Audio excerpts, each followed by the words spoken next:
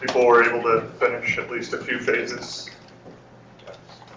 So I wouldn't be surprised if you weren't able to finish it yesterday. It's perfectly okay. So just take your time. I did get a couple of questions from the last class. One of the questions was, you know, a lot of people seem to think that ARM has better power performance in terms of power, and it's mostly because, I believe anyway, is because the number of transistors it takes to implement these reduced instruction sets is lower, so you're going to get lower power as a result. And Intel has mostly been focused on transistor density and speed, and they have a lot more amount of transistors that have been packed in, so that could be one reason. But there's a whole debate on it, and I encourage you guys to read the 2 articles I've posted down below. And recently, Intel's come out with a new processor called the Intel Medfield, which is supposedly closer in terms of power performance to the latest ARM chip. So that's actually the details for that processor also listed on the Anand Tech website.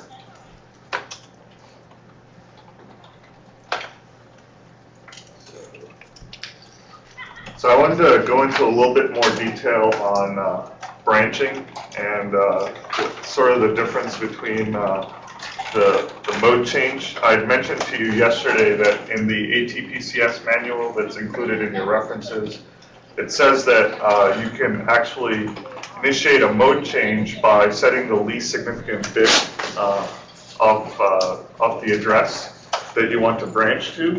And so that's sort of what I'm showing here. So every time you say a branch label, the PC just assigns the address of that label, or the PC is assigned the address of that label, and then it causes a branch to occur. For branch with link and BLX, branch exchange with link, what happens is you have the link register. So the link register actually gets updated with the address of the label +4, and the PC gets assigned the address of the label. And this is because you have the whole pipelining occurring. So because of the pipeline, you have to address 4 ahead. And this is all in, I'm assuming we're in thumb mode here. So when this branch with link occurs, you're assigning the link register with the address of the label +4. So when it returns, it's going to return to 2 instructions ahead, essentially. Yes, there's my typo. And this should be after VLX. Yes, thank you. So, as Galen pointed out, this should be PC +4. So what it's doing is it's going to look 2 instructions ahead of where the current PC is, add 4 in thumb mode, assign it to a link register, and the PC gets updated with the address of the label, and that causes the branch to occur. And then BLX with destination register or an immediate offset value, you have the link register gets updated with the address of the instruction right after the current BLX instruction, so it's not like +4 in this case. And this is sort of what Dave was seeing yesterday, if you remember, with the libc, CSU, and it. So it's just, there's a difference between BL and BLX. That's sort of what I wanted to highlight here.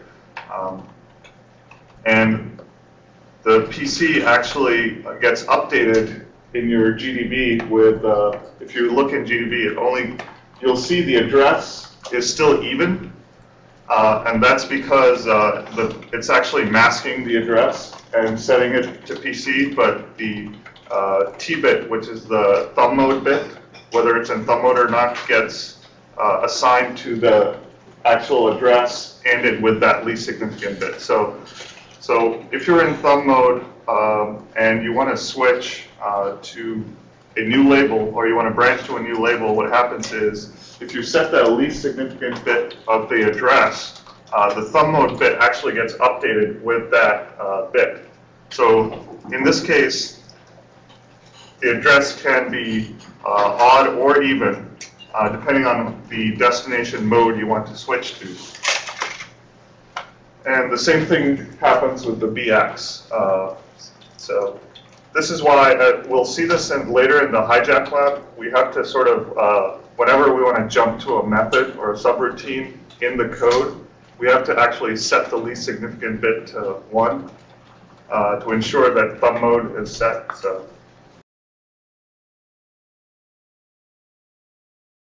So the only difference is the PC is actually going to be pointing to the link register is going to be pointing to the address after the branch instruction as opposed to +4. Oh, the last two, I'm sorry, I misunderstood your question. So the BX actually also sets the link register, so I don't see a difference there, but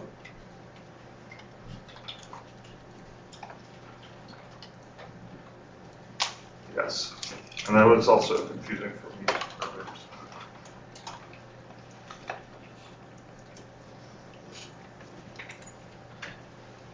So the other thing I wanted to highlight is I kind of glossed over TBB and TBH instructions. So just to make clear what those do is the TBB takes a base address register followed by an offset. It adds the offset to the value in the base register and reads only 1 byte, multiplies that by 2, and that becomes your jump target, essentially. Does that make sense? So from the TBB, it branches by an offset specified by a byte that's in the base register plus an offset. So in the bomb lab, actually, you probably saw a TBB followed by a square parenthesis and then PC comma offset. So what it's going to do there is it's going to take the offset added to the value in PC and then just read the byte there and then add 2 times that byte to the current address and then jump there. And TBH does exactly the same thing, but instead of reading a byte at that address, it reads a half word, and then so you get a larger range essentially for jumping.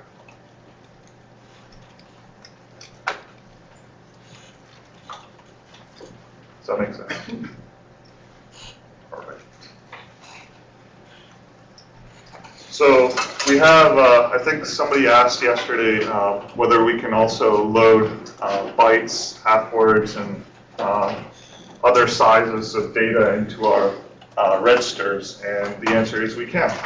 So you have a LDRB, STRB, where you can actually load and store bytes at a time at the destination address, and this actually allows you to do some non-aligned accesses to memory. So LDRH does half words, so LDRH, STRH does half words, and then you have LDR-SB and SH, where it actually takes the sign bit of the, it takes the sign into account and extends that into the destination register. So it looks up the value at the address stored in RM, and it actually takes the sign bit into account there and puts that into, in this case it's a byte, so it's going to be putting it at bit 7. Right? So it's going to set that bit 7 to whatever the sign bit was when it read the address or the value in RM. So does that make sense? So that's for load sign byte. And similarly for load register with sign half word, it's going to take the half word's sign bit into account and set bit number 15 in the destination register. right? So these are some other miscellaneous instructions that ARM also provides for ARM version 7. And these are sort of hint instructions.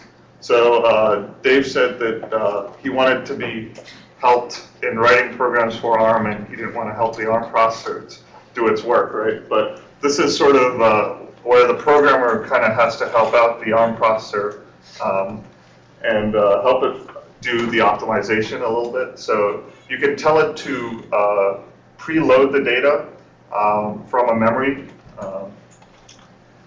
And what this does is it actually allows you, the ARM processor to update its cache with values from the memory. And the memory address is actually specified in the register. So is that clear?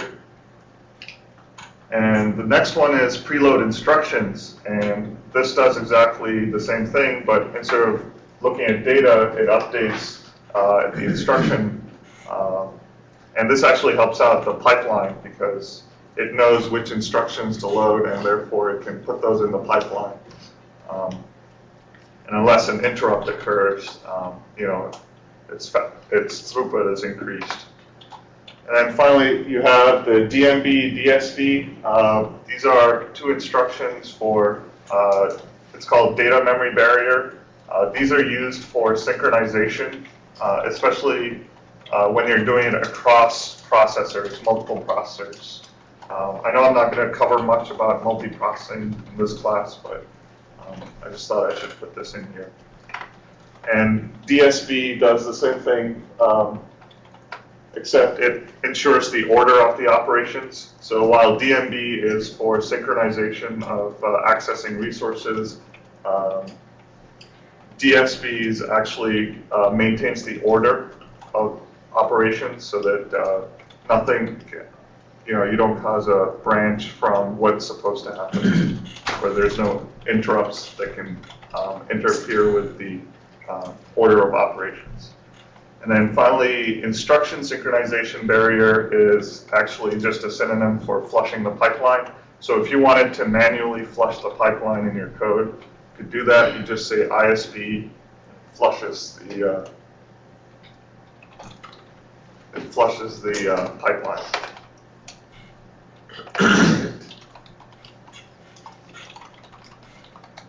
So as I mentioned earlier briefly, there is a possibility of setting the endianness on some processors, and you can do that using this instruction, which is the set end. And there's set end BE or there's set end LE for big endian and little endian.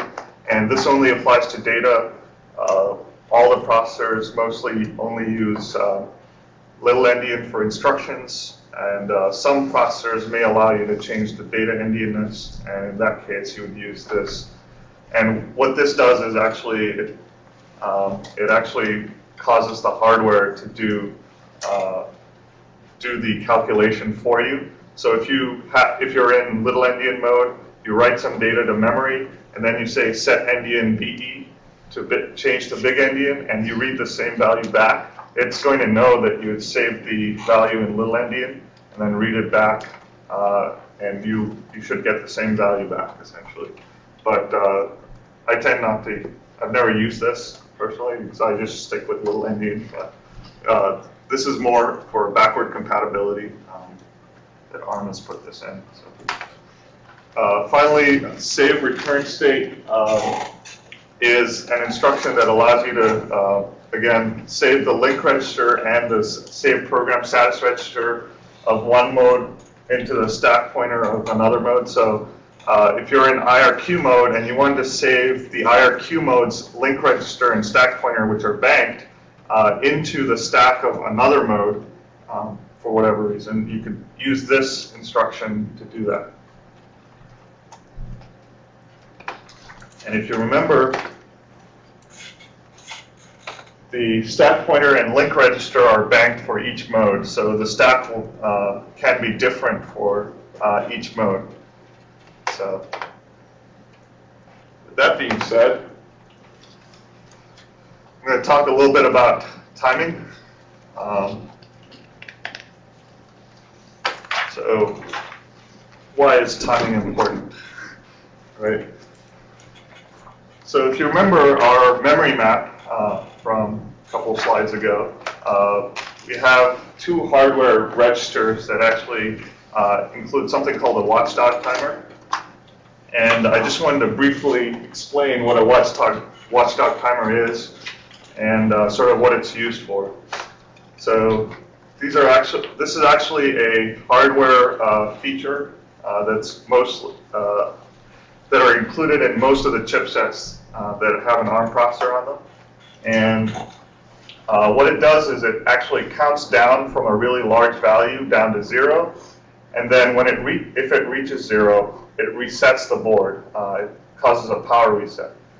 And this was built in as a safety feature so that in case the code got into a deadlock or wasn't able to make any progress, the watchdog would kick in and literally reset the system. And these are used mostly for things like spacecraft where you have long missions, satellites, things like that, so that the code doesn't get frozen and get stuck, essentially. And so the term used for resetting the watchdog is called kicking the dog.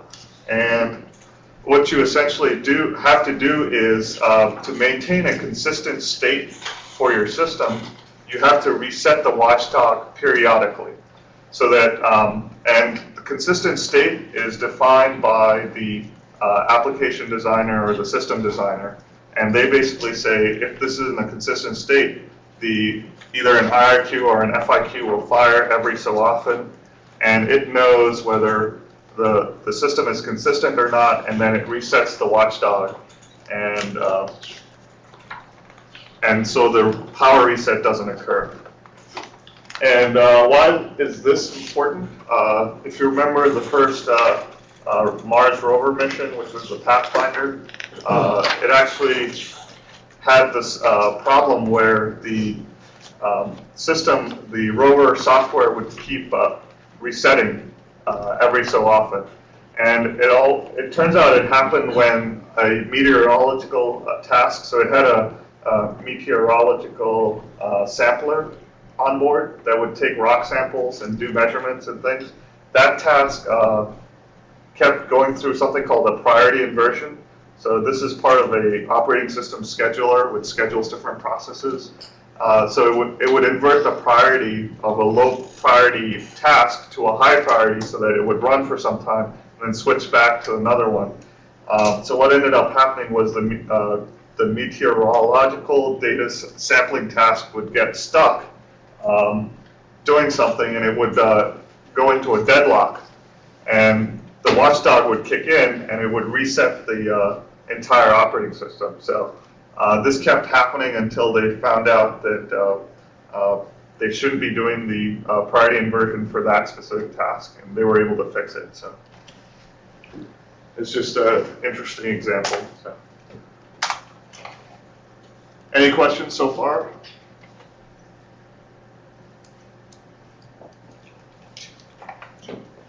Okay. So with this, I'll do a brief introduction for interrupts.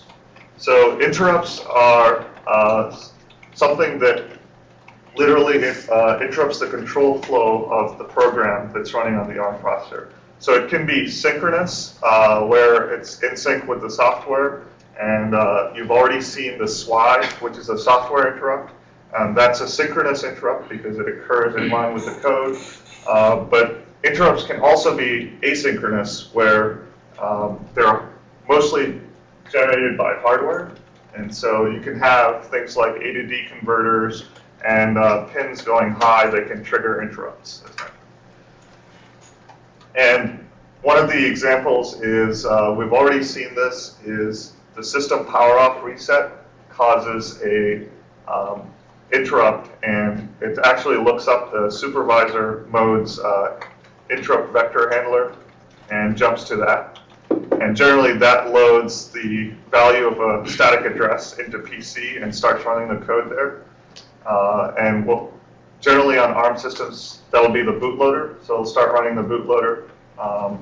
But you could also have it do other things if you wanted to.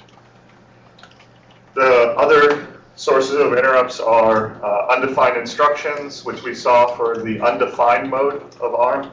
Then there's non-aligned memory access. You can actually turn off this exception if you want to. If you want to allow non-aligned memory accesses, you can do that, but it's very inefficient for the ARM processor to do this. There's also non-readable memory when it gets accessed for things like trust zone. If you're trying to access a secure area of memory, you can have an interrupt that occurs.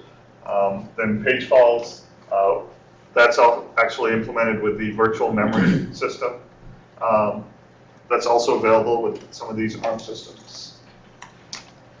So when an interrupt occurs, you handle the interrupt using something called an interrupt service routine, or ISR for short. So you use masks on registers to enable or disable these interrupt sources. So if you remember, the CPSR actually has the I and the F flags. And the I stands for the IRQ, and F stands for the FIQ interrupt. You can actually enable or disable those interrupts by setting the bit to 1 or 0. There's also a section in memory that has addresses to these interrupt service routines. So when that interrupt occurs, it causes the ARM processor to branch, or it sets the PC value to this address that's located at the interrupt vector table, which is normally predefined. And I'll go over that a little bit later. The interrupt vector table itself is located at 0 normally, but you can change that to hex FF0000 by setting a bit in the system control register that I talked about a couple slides back in CP15. You can also wire the handler by directly writing code at that table. And that's generally what happens is you'll have one instruction in the interrupt vector table that usually has LDR, PC, PC plus offset. And we'll see that example. So here are the different exception types that can occur. You have reset, and when a reset occurs, it changes the mode to supervisor mode for the processor, and the vector address it looks up is 0. And this is the highest priority interrupt. The lowest priority is undefined instruction, and it switches the processor to undefined mode and looks up in the vector table at hex 4. And this is actually the lowest. SWI is actually slightly higher priority, even though it's the same number on the table. And so you have, so actually this is what it would look like. Your interrupt vector table, the memory, again, I have it increasing upwards. So it starts off at 0. So whatever is located here, some microcontrollers for even ARM will actually just have an address at that location. But most of the modern processors like Cortex-M3, Cortex-A will actually have an instruction there which it will execute. So it sets the PC to 0 when a reset occurs and starts executing that instruction there. So if an IRQ were to occur, it looks up hex 18 address and runs whatever is there. And generally, as I mentioned to you earlier, the SWI or any of these will have the same value. Generally, you'll see LDR, PC, PC100. And so the PC, when it's pointed to hex 8, what it'll happen is it'll look up hex 8 plus hex 64, which is decimal 100, add the 2, and load that into PC, and then jump to your SWI handler code, which is located in hex 6C. And here you can actually write a full-on piece of code, because here you don't have much space, you just get one instruction. And this was done for legacy reasons again. So the interrupt vector table has been a feature for a lot of microcontrollers since back in the day. So that's why now the way to do it is you actually have this LDR PC100 instruction located at that vector table, which will start running code for the SWI handler. And you can actually start hooking up these SWI handlers so that once it gets to here, you actually don't have a lot of room because if you know, here the same thing will happen. So if a prefetch abort were to occur, it will just take hex C, add that to hex 64, and jump to that address. So you don't have a lot of space to write your SWI handler code. So generally what you do here is you do a branch with link to another piece of code, right? And so that way you can actually have more instructions run when that interrupt occurs. So if you remember, I'd shown you guys the CPSR actually has the mode as the first 5 bits. And each of the modes have the following encodings, which are up on the table. The ones we've seen so far are supervisor mode. When a SWI occurs, the mode actually changes to binary 1, 0, 0, 1, 1. And when it switches back to user mode, it just has 1, 0, 0, 0, 0. So when an exception occurs, what the processor does is copy the CPSR into the SPSR of the mode that you're switching to. The CPSR then reflects the new mode that it's in, whether it's user or supervisor, and then it disables any further interrupts from occurring. And this is usually done in your handler code, as we'll see later. And you can actually re-enable the interrupts if you want to when you're in the interrupt handler. And that can lead to some very interesting side effects. And then it stores the PC +4 for ARM or PC +2 for thumb into the link register of the mode. So this is the PC that is in the mode that you're jumping from, not the PC of the mode you're jumping to. The PC of the mode then finally gets updated to the interrupt vector table address, right? That we had seen earlier. So this is what happens when the exception occurs. Any questions on this piece? Pretty clear? So it's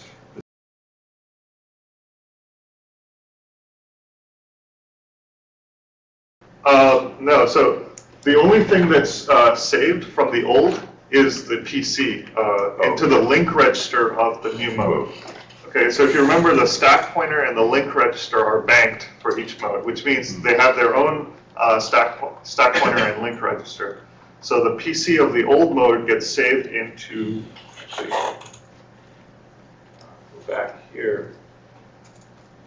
Yeah, so if you remember, so each mode has stack pointer and link register and an SPSR. So what will happen when a mode change occurs is it copies the CPSR of your mode that you're in, let's say we're on user or system, and copies it into SPSR. And it also copies the PC +4 +2 into the link register of the mode that you're jumping to. And then it updates the PC, since there's only one PC, to the address of a location in the vector table. So it'll update it to 8 for SWI, it'll update it to C for prefetch abort, and so on. Does that make sense? All right. So once that happens, when we want to return, so ARM is generous enough to copy the CPSR into the SPSR, but it's our responsibility to copy the SPSR back into the CPSR. And so, if you remember, we had talked about this one instruction, special instruction, either moves PCLR, or you could also use sub-s PCLR. And the S suffix there, what that does is it actually copies the SPSR back into the CPSR for us, while simultaneously copying the link register into the PC, or link register minus offset into PC if you're using sub-s. So, so this is a way to do both essentially in one instruction. and you kind of have to use that a lot. So, because there's if you were to copy the CPSR first and then branch using copying the link register into PC, the CPSR mode changes, right? And so you're back in the different mode, but you don't have access to the link register of the mode that you were coming back from. So this is sort of the way of doing the interrupt handling. So when an IRQ exception occurs, the IRQs are generally disabled. You can re-enable them. When an FIQ exception occurs, both IRQ and FIQ, so both those flags in the CPSR are disabled. And each mode's link register is going to have the previous PC plus 4, but the PC itself is going to point to the address of the handler in the vector table. So it's not gonna, the PC is not going to update itself to the vector table plus 2 or plus 4, so you don't have to worry about that. So if you remember here, when the PC gets updated, it gets updated to this address. It's not going to take the SWI plus 4 or plus 2, just to avoid that confusion. So that should be pretty straightforward. And the data aborts exception mode link register has actually PC plus 8 as opposed to PC plus 4. And this is both for ARM and Thumb. This is something weird that I found out just by reading online. So I haven't tried it myself yet, so it would be interesting to find out.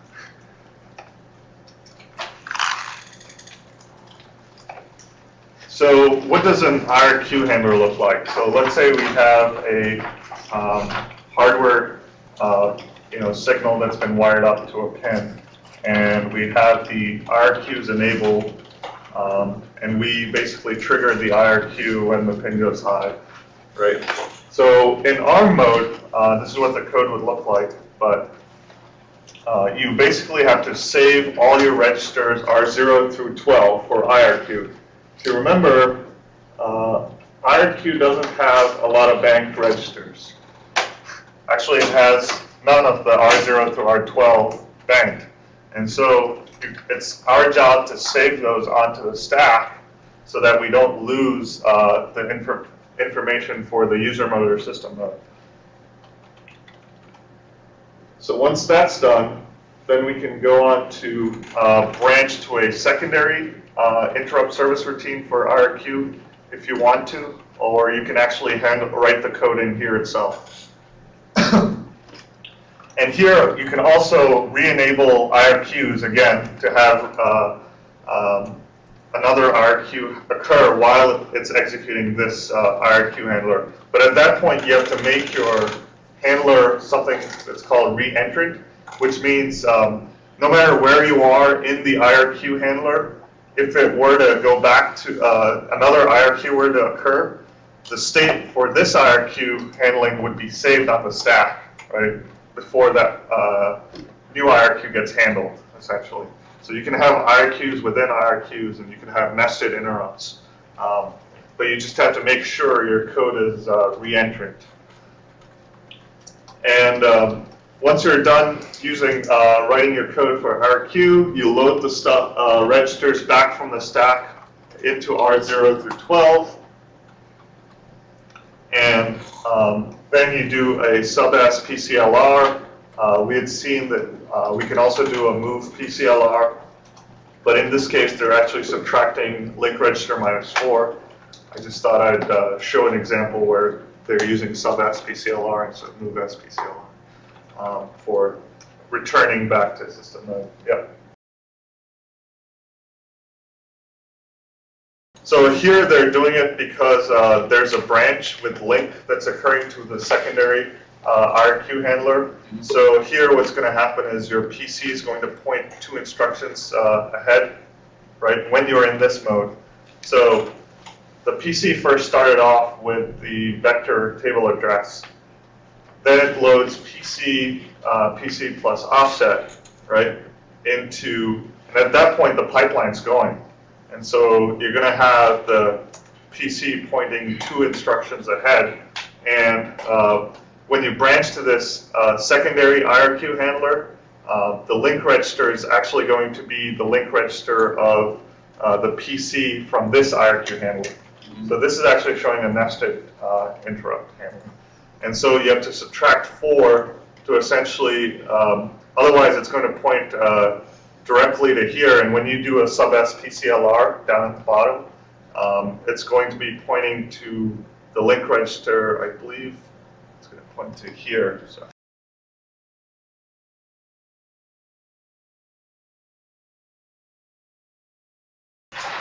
Okay, I think I know why this happened.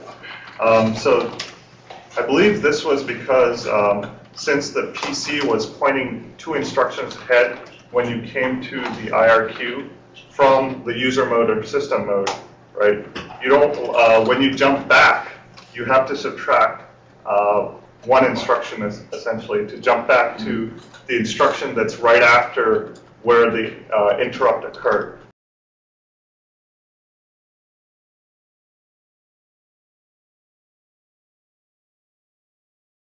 Okay, so when you register the link register here, it's going to be taking the link register that you stored on the stack. It's not going to take this calculation into. Oh, there, right, it shouldn't be. Okay. Right. I'm guessing this was for making it re-entrant, so it was an attempt at making. Yeah, in case it got interrupted in the middle. So. All right, so this is something that got changed from your slides that you have. There's an additional line here that I've added. And so this is what a sample FIQ handler would look like. So if you remember, in IRQ mode, when you have an IRQ interrupt occur, it disables only the IRQs. But when an FIQ occurs, it disables both the IRQ and the FIQ. And we can actually re-enable those interrupts here, but generally for FIQs, you don't re-enable them because FIQs are meant to be really fast and handled appropriately fast. So in this case, you only save R0 through R7. If you remember our banked register set, we have R8 through R14 are actually banked for us, which means we have less number of registers to save to the stack. So we only have to save R0 through R7, and that essentially makes the FIQ handler a little bit faster, if you will. So.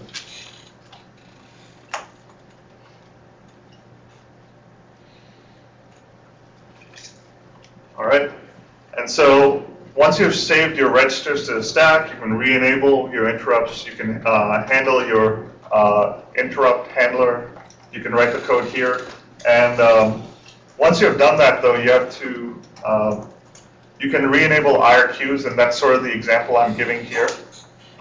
So what it's doing is it's actually testing if IRQ mode has been re-enabled already.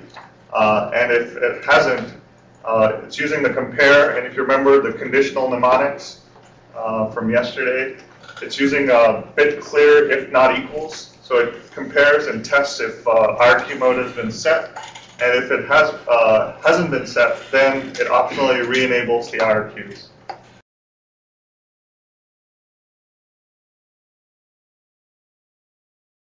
Actually, no, because if you remember,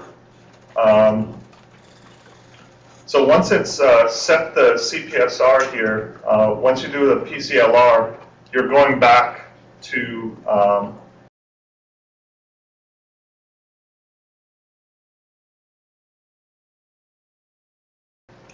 yeah, I think this example, I was trying to go back to the regular mode and whatever was set in when it came into the IRQ or the FIQ handler.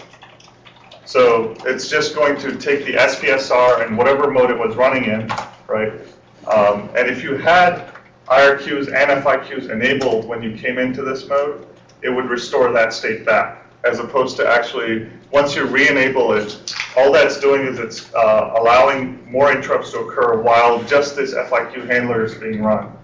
And once you restore it back, right, So you could save that back to the CPSR if you wanted to, but generally we want to return to a state that's been that was as it was before we entered this FIQ handler. So.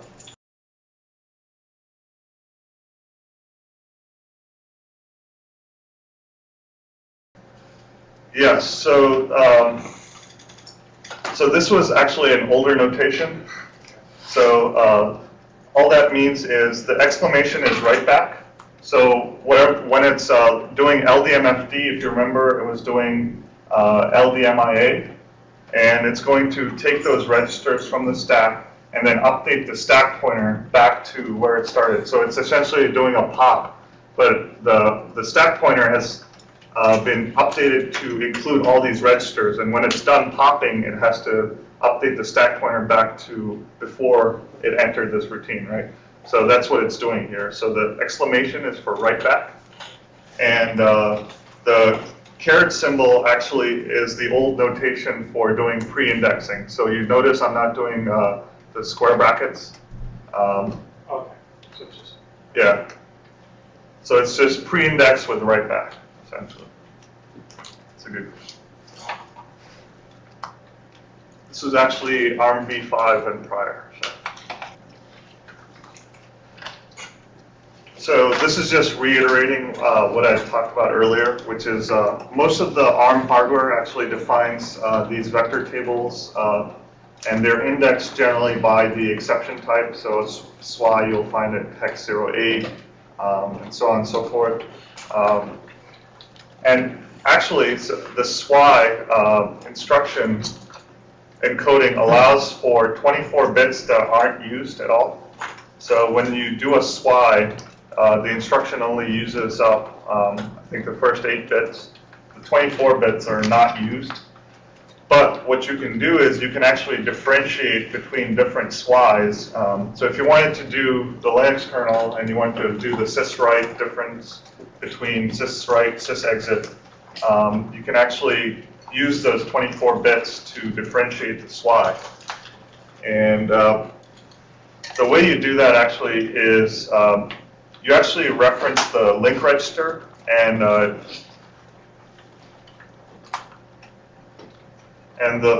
link register, you're going to access the instruction right after where the interrupt occurred, the SWI occurred essentially.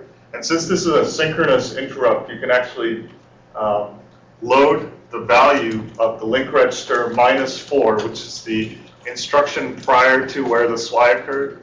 The instruction that occurred to, the instruction that's after the SWI essentially is the link register. And when you subtract 4, you're going to be pointing to the SWI instruction itself. And if you have the SWI followed by some number, it actually encodes that into the instruction, right? So it's going to use up 8 bits for the SWI, 24 bits for the number that you specify. And then you can actually use that number to differentiate between different SWIs. So an example is if you have SWI followed by some other instruction, right? You're going to have, you can say SWI with hex 18, and that's going to go to the vector table at hex 8, look up LDR PC PC100. That's going to run the SWI handler, which was at 6C, if you remember the diagram earlier. And it's going to start running this code. And in the SWI handler, we can jump to somewhere like hex 108 because we want bigger code length, right? And we can't fit everything in 100 bytes or whatever was given to us by the vector table. So once we jump to 108, what happens is the link register will actually be pointing to, in the mode that you're in, will be pointing to the instruction right after the SWI. So what you can do is you can actually load the value for this instruction. So this entire encoded instruction gets put into R0. Then you mask out the SWI encoding, which are the first 8 bits, and the rest of it will get you hex 18. And so now you're able to, in your SWI handler, actually get this value. And then based on that, you can actually branch would link to the SWI handler and switch based on the SWI number. So what this allows you to do is you can differentiate between syscalls now using a number. So if you say SWI x4, that's for syswrite, versus SWI 0 or whatever it is for exit, right? And you can differentiate between the different SWI handlers. Is there any question on this? Even though the emulator that you're using doesn't do it that way, if you remember we used just a SWI with a 0, you can actually use a number there and it'll get encoded into the instruction. And you can use it to differentiate in your kernel between different SWIs. All right, so this brings us to the interrupts lab. So for the interrupts lab, actually, we won't be using the QEMU emulator that, with the setup for Linaro. We'll actually be using it with a bare metal simulator. And we're actually simulating an ARM 926 EJ chip, which is an earlier architecture. It's actually ARM v5, but I just thought it would be good to get a feel for how these interrupts work. We'll be emulating a serial driver using the UART. And in order to see something interesting from our keyboard input, we'll just add 1 to whatever character is input. So what we get out will be a different character.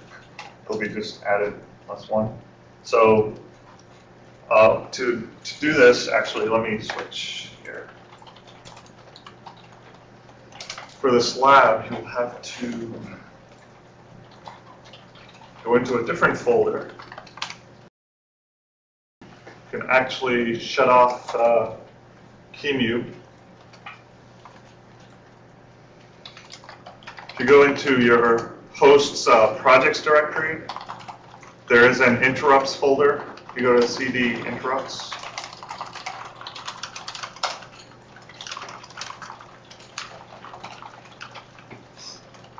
There's going to be 2 binaries here, build and run build.